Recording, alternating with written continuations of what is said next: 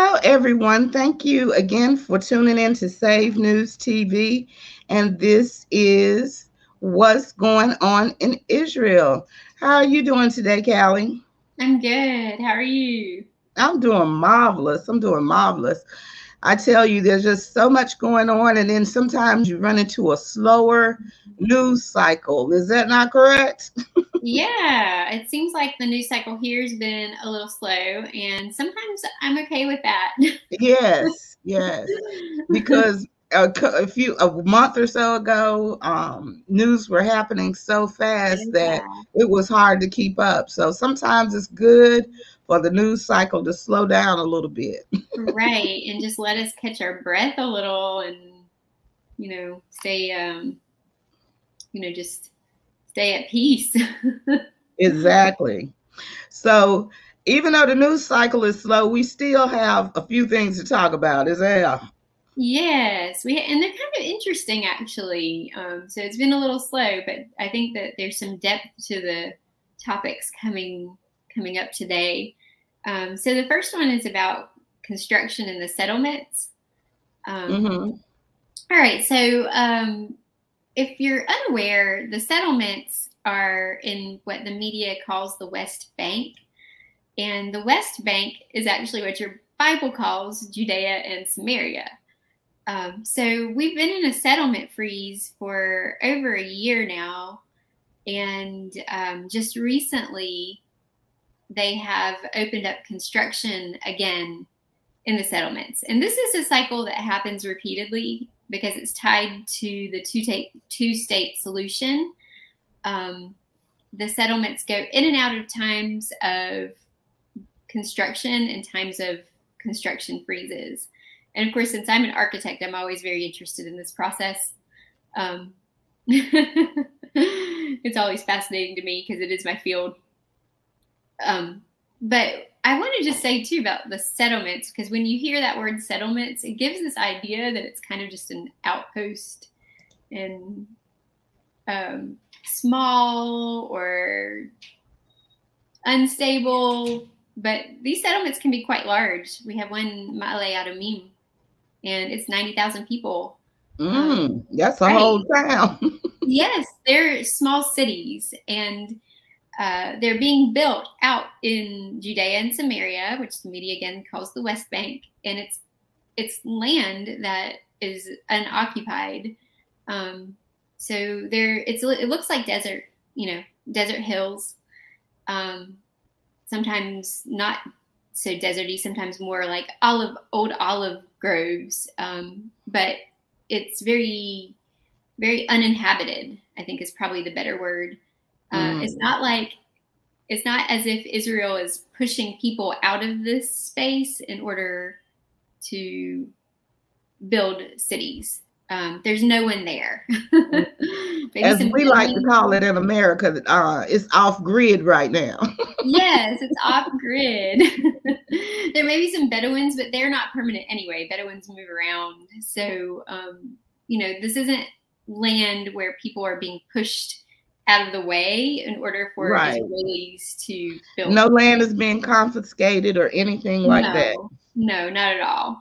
And oftentimes the left-leaning media will give you that impression that that's what's happening, and it's not. But it's still one of those issues where when the settlers, the Jews who go there are called the settlers, when they go and they build settlements, it is staking claim of the land in a different way, which threatens the two-state solution process.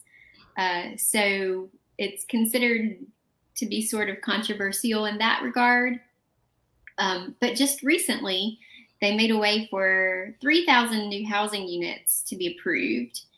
And again, this was after a year-long freeze in settlement construction. So 1,800 of them approximately are in their final improvement, and then about 1,300 are in the advanced stages of the planning process. So personally, I view this as good news because I think that it's good for the Jewish people to stake claim of the land that God has given them. And again, no one's being pushed out of this land. It's completely uninhabited. So it shouldn't theoretically it shouldn't be an issue, but it is because it's coming against something that God has ordained. In fact, the U.S. State Department has criticized this opening of settlement construction. A representative from the State Department, Ned Price, he's quoted as saying, "We strongly oppose the expansion of the settlements, which is completely inconsistent with efforts to lower tensions and to ensure calm, and damages the prospect for a two-state solution." So right there, he said it, construction in the settlements is damaging the two-state solution. And then here in our government, there have been some people who have criticized what's happening as demonstration that our government is actually more right-leaning and not what they've been calling a change government. Because after Netanyahu left, they wanted this change government. But of course, Naftali Bennett, the coalition they put together is kind of center-left leaning, but Naftali Bennett historically has been more right-leaning than Netanyahu. And the settlement construction is one of those key issues where he has been more to the right of Netanyahu. This has been an issue that throughout his entire political career, he's really pushed and advanced. He's always been pro-settlement construction. So there's been some criticism come up about that as well. But I do think it's important for us to look at this a little bit through a biblical worldview. Exactly. So let's look at the word. That's right. So I pulled some scripture for you all. So when this comes up, because actually last time we talked about, when I introduced Naftali Bennett to you all several months ago when he was first inaugurated or sworn in as prime minister, and we were discussing his position on the settlement, we did get some critical comments from viewers about our position in support of settlement construction, which I thought was interesting. It's always good to hear, even those of you who don't agree, it's good to hear from you and just see where our audience is. Exactly. And that's the wonderful thing. We want to hear from everyone and their opinions, and we don't censor. Right. Exactly. So I pulled some scripture for you all because I wanted you to see why this is an important issue in the day that we live in. Okay, so we know from Genesis 15:18 through 19, that the land of Israel is an inheritance to the Jewish people. I'm just going to read this passage to you. It says, "On that day, the Lord made a covenant with Abram, saying, 'To your offspring, I give this land from the river of Egypt to the great river, the river Euphrates.'" So this passage, and there are others that restate this exact same thing. I just pulled one for the sake of time. But this passage is clarifying that the land of Israel is from the river in Egypt, which is the Nile, all the way to the Euphrates River. And modern Israel doesn't embody the full scope of territory that God has given to the descendants of Abraham, Isaac, and Jacob. It's very small in comparison to what God has promised the nation of Israel. But that is the boundary that God has promised, and Judea and Samaria, the quote-unquote West Bank, is clearly part of that promise that God gave to the descendants of Abraham, Isaac, and Jacob. Okay, so then I have another one, Genesis 17:7 through 8.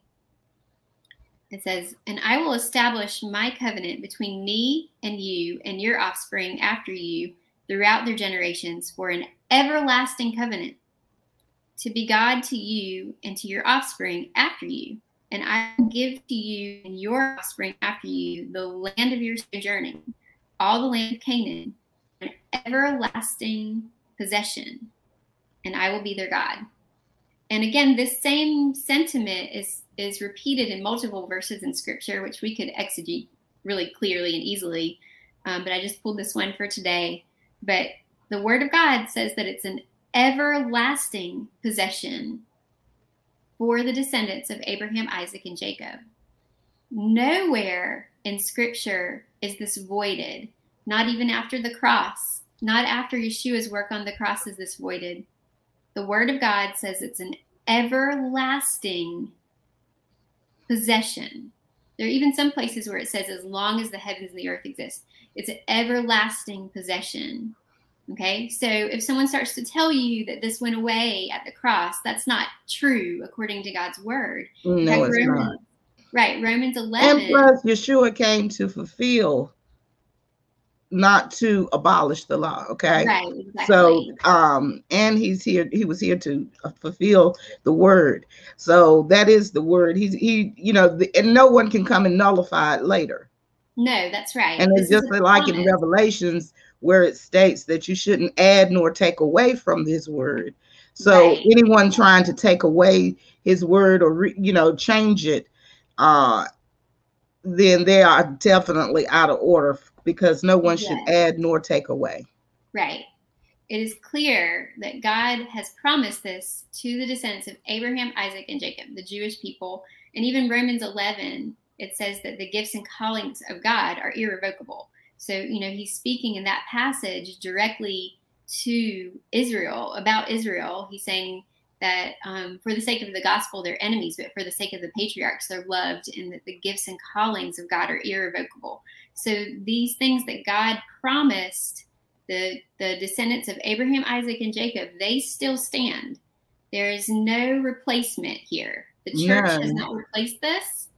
The cross has not fulfilled, or there's something called fulfillment theology, which gets into a bigger issue, a bigger discussion. It's similar to replacement theology. It's a little different. But the work of the cross doesn't make this covenant null and void. This covenant still stands, okay? And I think that's very important to remember. And if someone tries to tell you otherwise, you need to ask them to show you in God's word, because they can't. Exactly. It's not there. Bring the receipts. Bring the receipts. Right. They can't show you in God's word what they believe, if they believe that this doesn't stand today. It stands today. Okay? And then I have another passage here from Ezekiel 28, 25 through 26. This one speaks to the prophetic nature of building homes here in Israel, okay? Thus says the Lord God, when I gather the house of Israel from the peoples among whom they are scattered, and manifest my holiness in them in the sight of the nations, then they shall dwell securely in it, and they shall build houses and plant vineyards. They shall dwell securely when I execute judgment upon all their neighbors who have treated them with contempt. They will know that I am the Lord their God.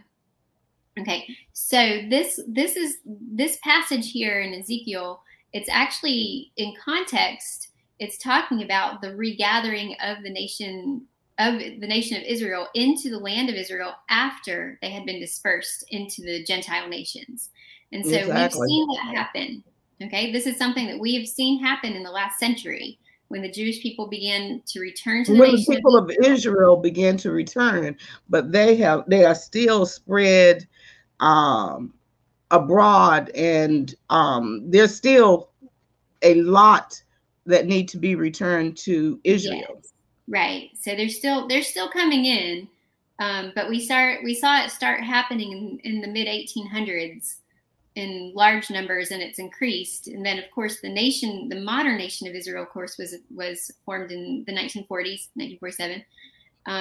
So this is prophetic fulfillment of God's word, that the people of Israel would return to the land of Israel. And when they arrive, they're building homes and they're planting vineyards. And you can also find this in Isaiah. There's several different passages in the Bible where you can find building homes and planting vineyards. Those are two prophetic symbols of the Jewish people returning to the land and making it their home. So for the Jewish people to go out into Judea and Samaria and to build homes, it's a prophetic act. They're fulfilling Bible prophecy. And ultimately, that is why anything that doesn't uphold a biblical worldview wants to come stand against what they're doing. It's not really about peace. It's really about coming against something that the Lord is doing to prove himself holy to the nations, and the Lord is doing to fulfill a covenant that he established with Abraham. That's what's happening here. So when you see in the media criticism of the settlements growing and of construction taking place, that's not of the Lord. I believe fully that it's the Lord's heart that the Jewish people would live here in the land and that they would fully dwell in it, and that they would do as his word says, build homes and plant vineyards. It's very, very important, I think, according to God's word, that this happens. And so it says here also that, he would exercise judgment on all who treated them with contempt. So if you look at Joel 3, verses 1 and 2 here, that says, in context, this is speaking of the last days, okay? So it says, for behold, in those days, and at that time, when I restore the fortunes of Judah and Jerusalem, remember Judah is Judea, right? So that's the West Bank. Exactly. I will gather all the nations and bring them to the valley of Jehoshaphat, and I will enter into judgment with them there on behalf of my people, my heritage Israel, because they have scattered them among the nations and have divided up my land. So there is a judgment for every nation that scatters the Jewish people and divides God's land. This is God's word. And I know this might sound kind of strange for some people to think that God would care about land this much, but this is his word. This is not, exactly. This is not my opinion here. His word says that anyone who divides his land will be taken to this valley of Jehoshaphat and will be judged for doing so. They will be judged for dividing God's land. Dividing God's land is a sin. Yes. Well, one thing the word says, the earth is the Lord and the fullness thereof. We can take it, pull this in that, the earth being land and the world. So it all belongs to God. And of course, God is concerned about the taking of land. So that's why it's important that the children of Israel receive the land that God has ordained and spoke to be rightfully theirs. Right.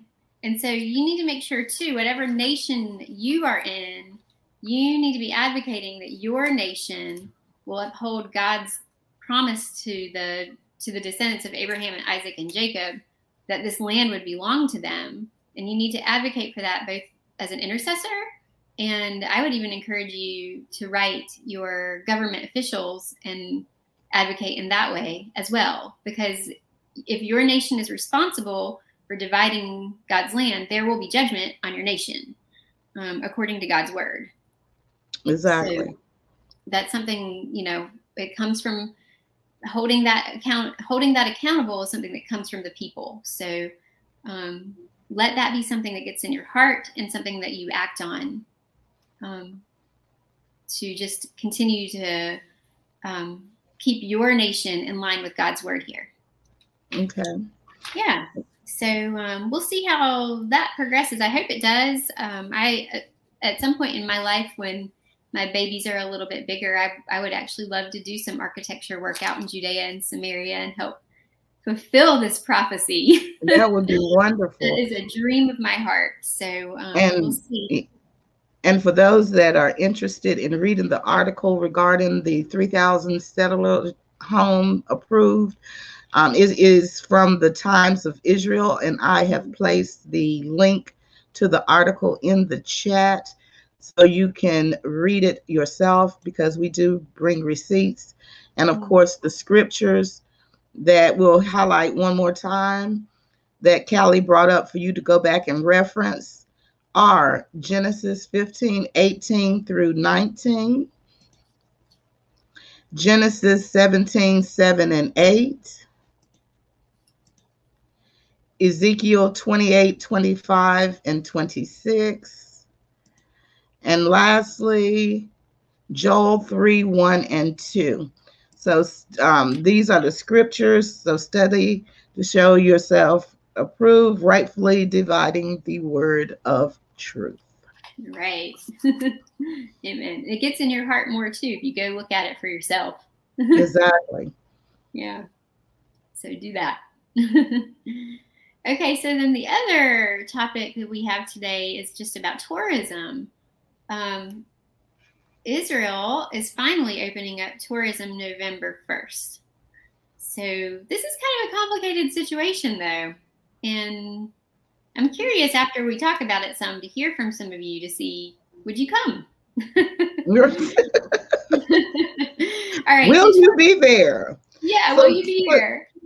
So tourism is one of Israel's major industries, and it has severely taken a hit with everything that's happened since 2020.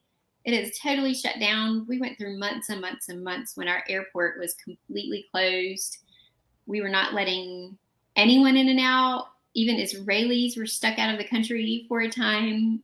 And we had elections coming up, so it went to the Supreme Court, in which the Supreme Court ruled and like, said, get back in here and vote. Yes, because we don't have absentee ballots here in Israel. You have to vote in person, and you show your ID at least twice. In most countries, except for the United States. Yeah, it's much different. So sorry, just shaking my computer here.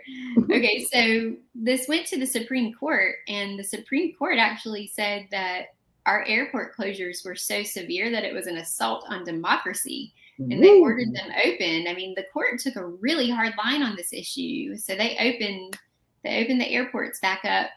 And at that point, we were just allowing Israelis to come in, and then there was a short time where they were allowing a few tour groups and family members of Israelis who had special permission. You had to apply in order to come, and you could only come if there was a significant family event, such as a wedding or a birth or a bar mitzvah, something that had religious and life cycle significance, funeral, it had to be a significant event for people to be allowed in. And so we've actually been closed to tourists since March 2021.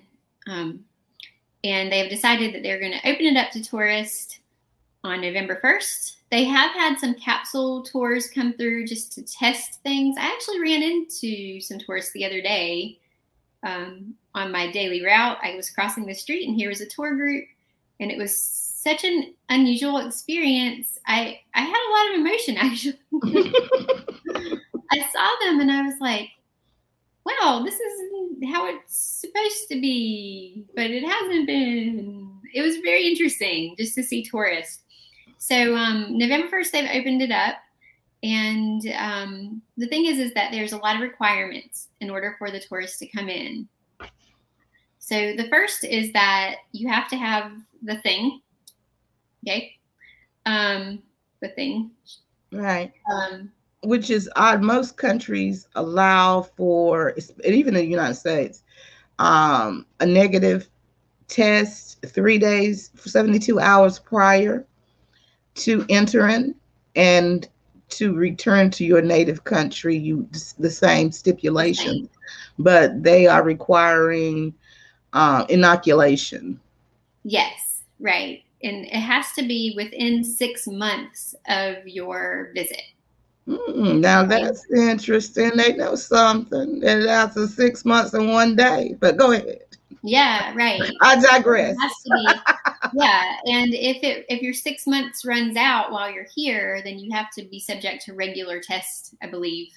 They're still kind of working out some details. Some of these plans are a little confusing, and they have been changing. So I'll just give a caveat that everything I'm saying here, if you are planning on coming, run by your tour guide. Well, one thing also that people realize is that this is news, and the news cycle change expediently. We're live.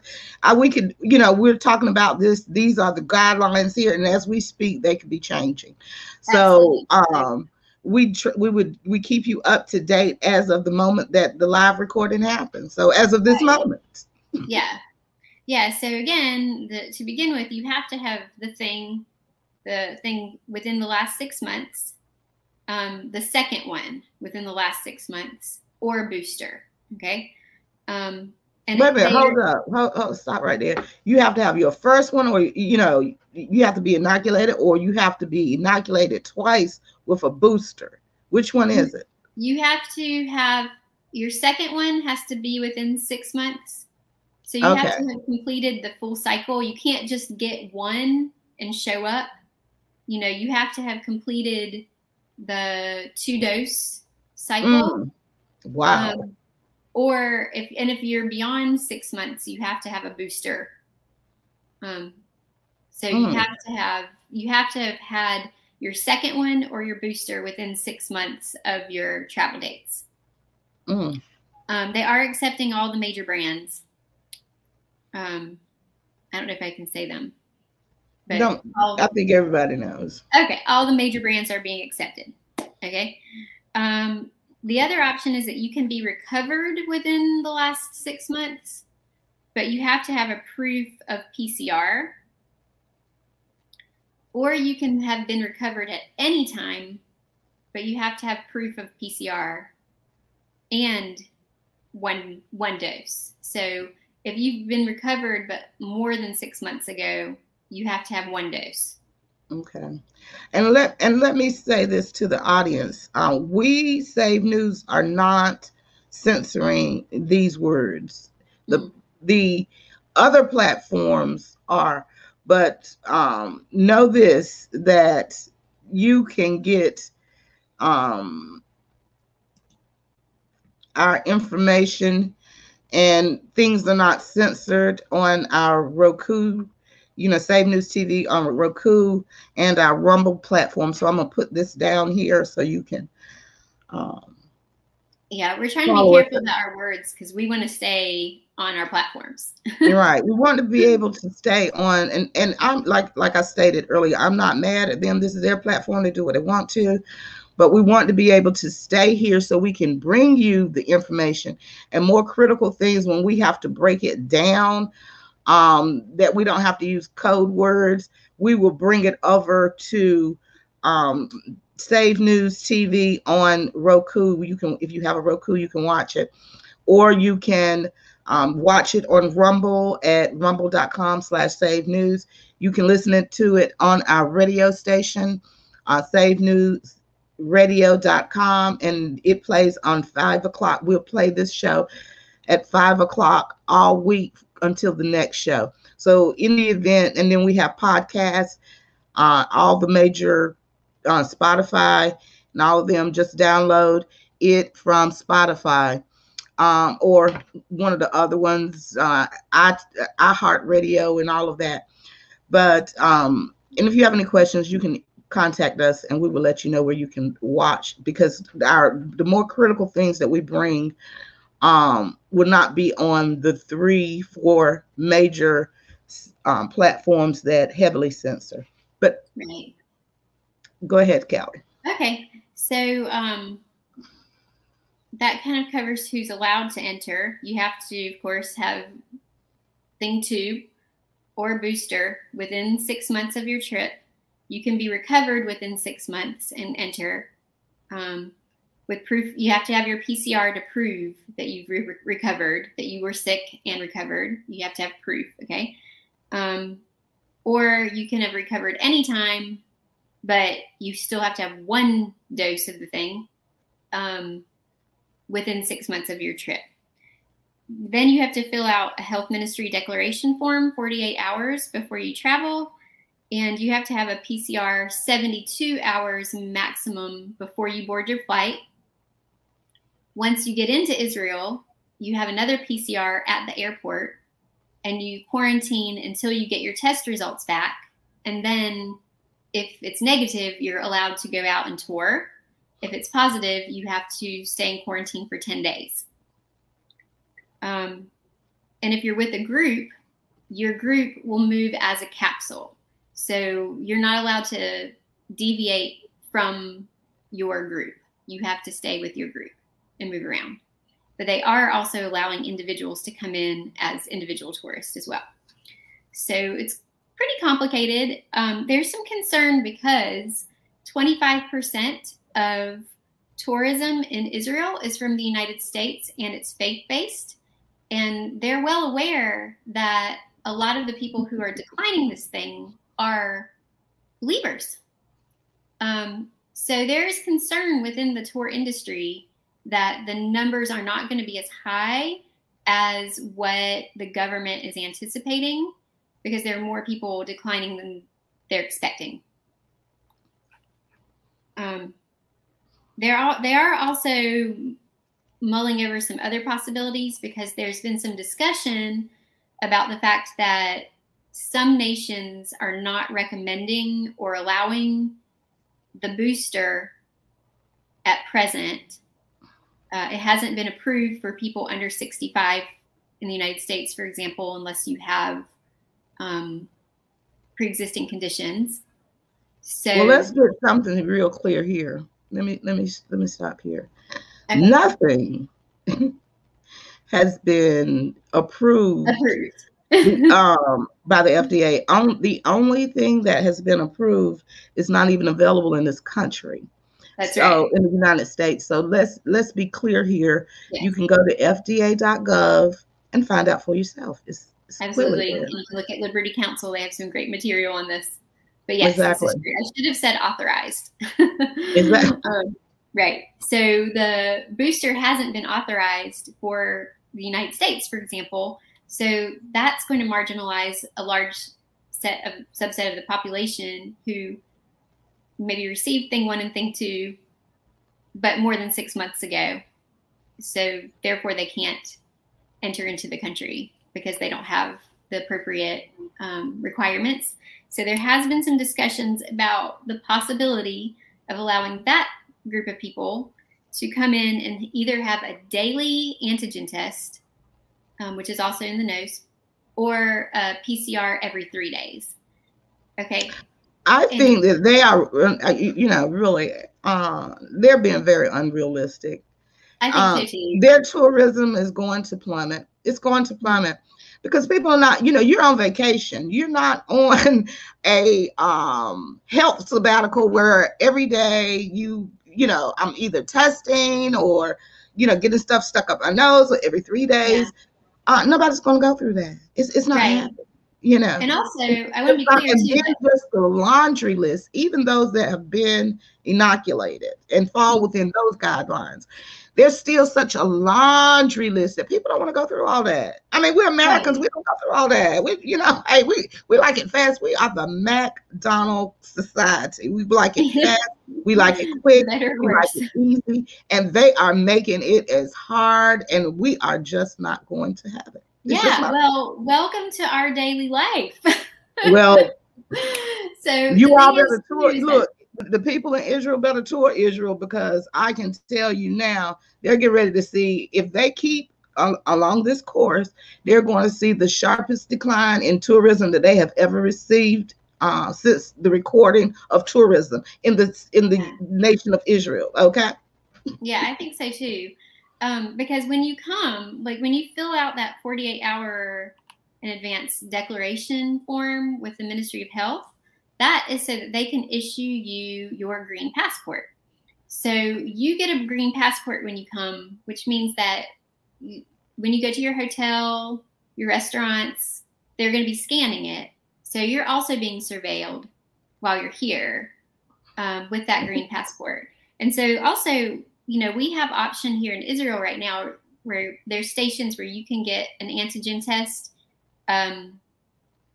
with results that are 15 to 30 minutes, and it gives you a green passport for a day, or you can go get a PCR done that gives you a green passport for about 3 days. And so that's what they're trying to implement with the tourist as well.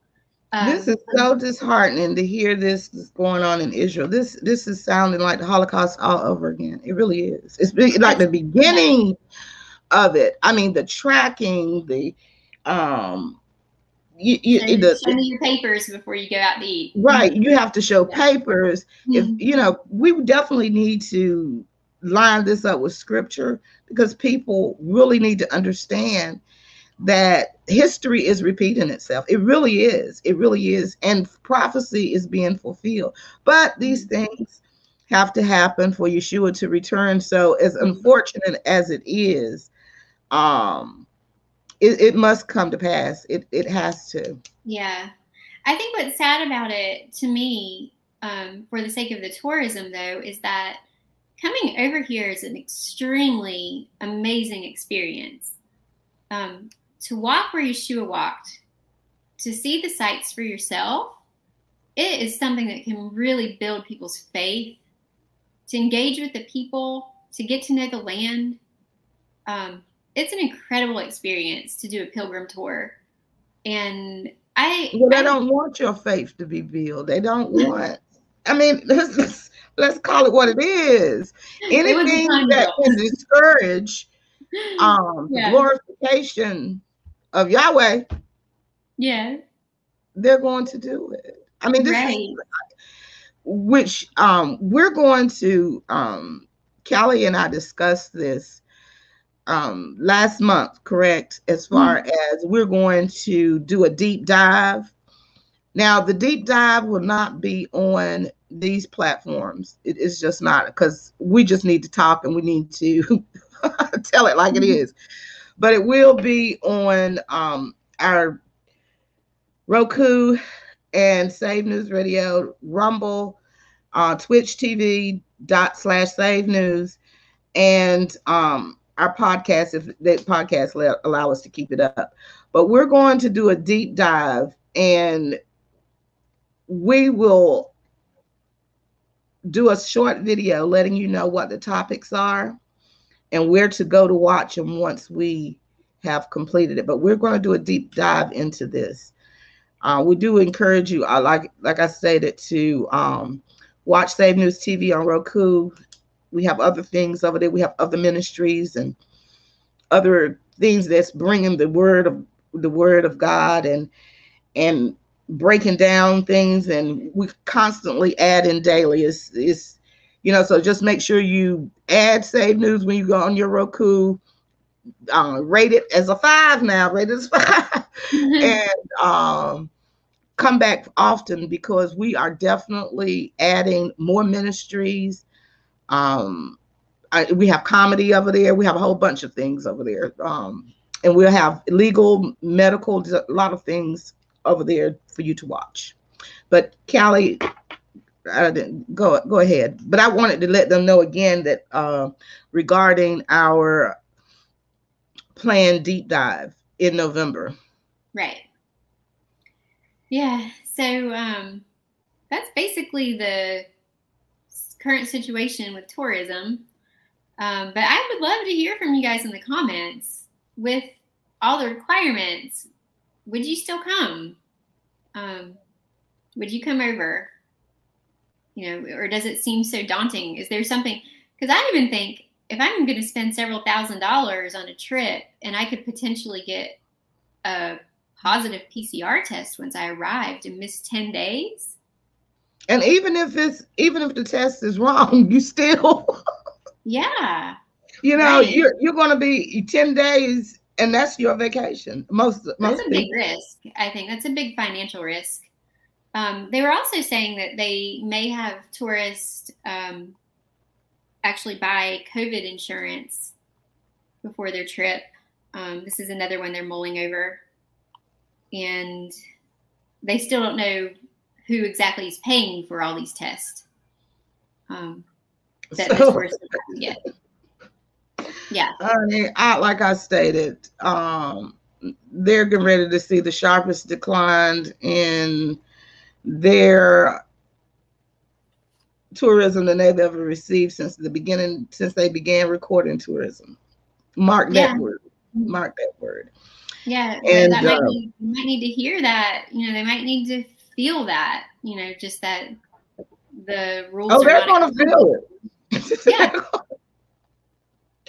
They're going to feel it. They're going to feel it. So we don't even have to be concerned with that, because it's happening. It's happening. So, but anyway, did you have anything else going on, Callie? That's it, really. Those two main issues there, and just trying to walk this out here the best that we can. Because, some of these things that might sound astounding to you guys, this is daily life for us. We're boycotting, and we can't go to a restaurant. Right.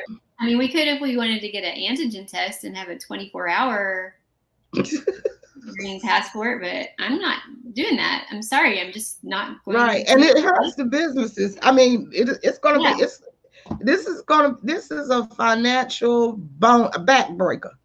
Especially all of this for something that has a 95 to 98% survival record. Okay. Yeah.